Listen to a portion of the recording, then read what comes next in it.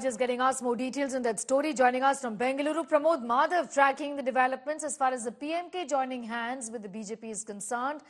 First to you, Sagai, the JDS in fact seems to be not very happy with the seat sharing talks. In fact, many weeks ago, these conversations, these seat sharing talks between the JDS and the BJP had started.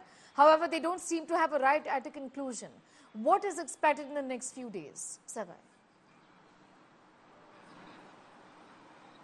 The top leaders within BJP feel that there is no headway in this particular alliance. They have escalated the issue with HD Kumaraswamy when he held a meeting yesterday. In that particular meeting, they said that it is just an initial stage and the BJP is not taking JDS into confidence whether it is the finalizing of the candidates or any kind of campaign or public rallies. They said that they've been left out.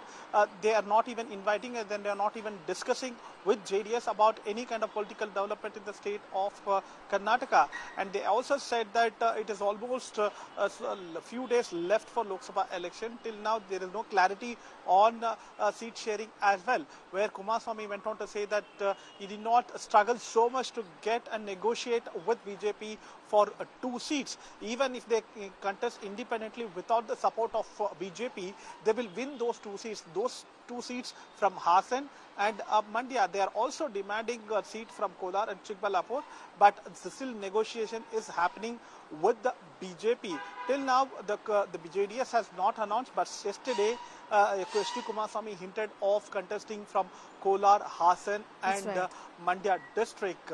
So we need to wait and watch how it is going to turn around. Vijendra has also said that he has spoken to High Command as well as HD Devegowda and try to escalate the issue and convince HD Kumaraswamy when it comes to seat sharing. That's right.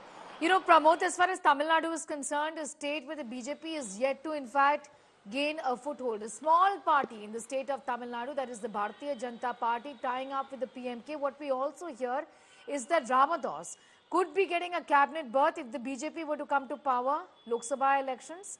And that is going to be a repeat for Ramadas, given that he was also a minister, the health minister in UPA 1, isn't it?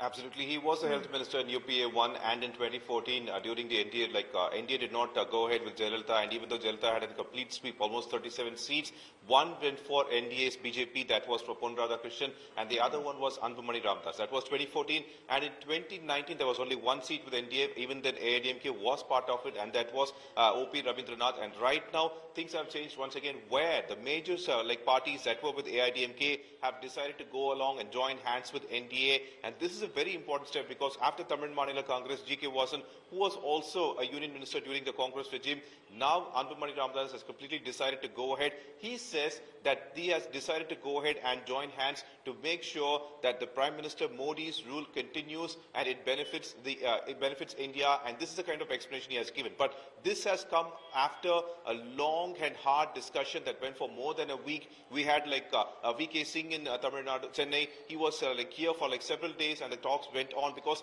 there were also talks claiming that this PMK can go ahead with AIDMK and form alliance as well. But finally, they have decided, and in today morning around 6 a.m. only, it got finalized at Tailapuram, that is Ramadas's residence, and PMK has finally decided to go ahead, and there also they have got 10 seats, almost equivalent seats of what Congress party has got with DMK alliance, that much number of seats. PMK is the first party to get this much seats in ND alliance for this year. Only after this, other parties, BJP will go ahead and decide how many number of constituencies would be provided to them.